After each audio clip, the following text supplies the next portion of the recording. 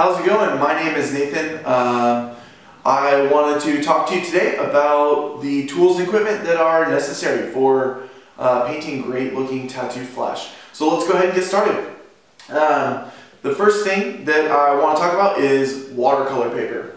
So a lot of people, they go out, they buy the cheapest watercolor paper that they can find, they start painting, and usually it never looks quite right. So the paper that I exclusively use is Arches watercolor. This is Arches. It comes in the green packaging. It is cold pressed, which gives it a little bit more of a rough texture to the front of the paper, and it is 140 pound.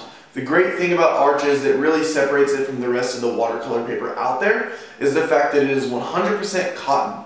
So you can apply as much water as you want to this paper and the integrity won't be gone from the paper. A lot of times with regular paper you'll apply water, it'll become balled up and really not effective. So Arches is a must-have. I have a link to all of the all of these equipment that we're going to go through. I have information about, I have links to purchase all of these. So make sure to take a look at that as well. I also, to get my drawing onto my watercolor paper, I use tracing paper. This is tracing paper on a roll. You can also get it in a pad form. I think the roll is maybe a little bit more cost effective. Pad is definitely a little bit more convenient. But the tracing paper is very important, and I'm going to do a tutorial on how to use tracing paper to make stencils to take your original drawing and apply it to your watercolor paper for your final paint. The next thing that I want to talk about is going to be your line work. So I use what's called a nib pen for my liner. It's NIB. It is basically, it's a synthetic quill pen. It's made of metal. Has different tips that you can use that you can apply to the handle. This, what I use, is a round tip. Round tip is very, very important when doing line work. So round tip, I believe this is a 5-point that I use. I've got all the information in my blog, but a 5-point round tip is going to give you those very deep, dark, and bold lines that you want on your paintings. The next thing that I want to talk about is going to be your ink. So I use Winsor Newton waterproof India ink. India ink is what I use for my outlines. So I dip my pen in here to do my outline work. I also use the exact same ink to do my shading. So this ink is great because it is a very dark and black ink. So not all inks are created equal. Winsor Newton is certainly one of the darkest that I have found, as well as waterproof. Make sure that it's waterproof. You don't want to be doing your outline and your shading and then adding water and having that ink bleed away again. So Winsor Newton black India ink. This is a very, very important part of what I do with my painting. Let's talk about colors next.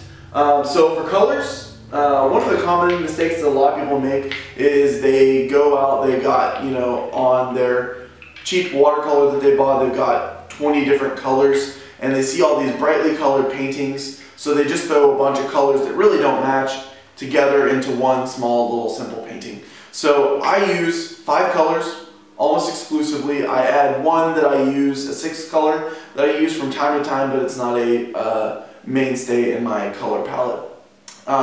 There's a great book if you're interested in finding more about color palettes called Classic Flash in 5 Bold Colors, and the author painted the whole book using 5 colors: black, brown, green, yellow, and red.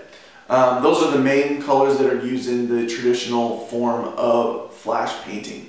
So I use, on regular rotation, FW is made by Daler Rowney. It is a liquid acrylic.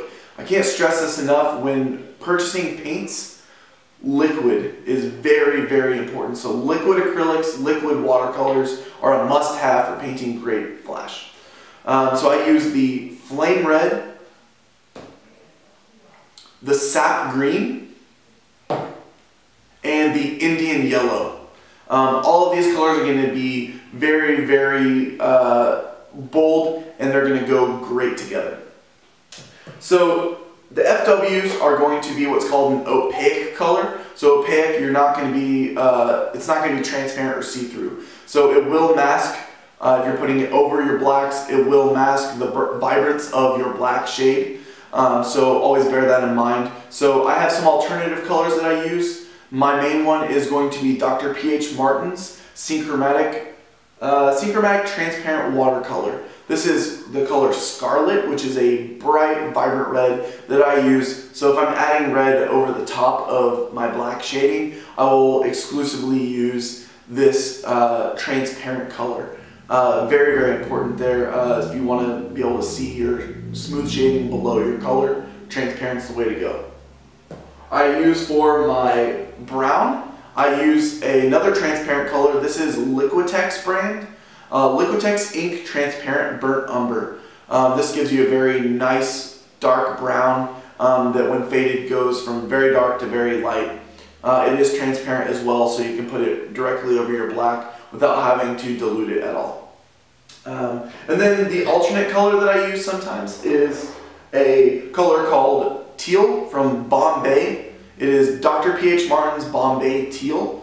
I don't use this color at all as a direct out of the bottle onto my painting. It's always diluted. I usually take about 2 drips or 2 drops of it filled with 2 vials of clear water, and I dilute it that way. It gives you a very nice light sky blue color. So if you're looking to add blues, sometimes it can be hard to find the right blue. This Bombay Teal is very, very great for that. So make sure to check that out if you're wanting to add a little bit of blue to your paintings. Next, let's talk about brushes. So you're applying all this color, you're going to need a brush. So I use 3 brushes at once. I use a fine tip color brush. I also have a fine tip designated black brush and a flat tip shader. So flat tip shader is used for your water. Dip it in the water, and that's what you use to fade or shade your inks and paints out. And then I use 2 different brushes for dipping directly into the ink and applying it to my painting. Really, last thing that I recommend is having a plain water glass. You're going to fill it up, and that's going to be your water. You're going to dip your paint in there, or your water brush in there, wash it off, apply the paint. You're going to want to dump it out quite a few times and refill it. But really, that's the main tools and equipment that I use for every one of my paintings. I hope that was informative. Thanks, guys.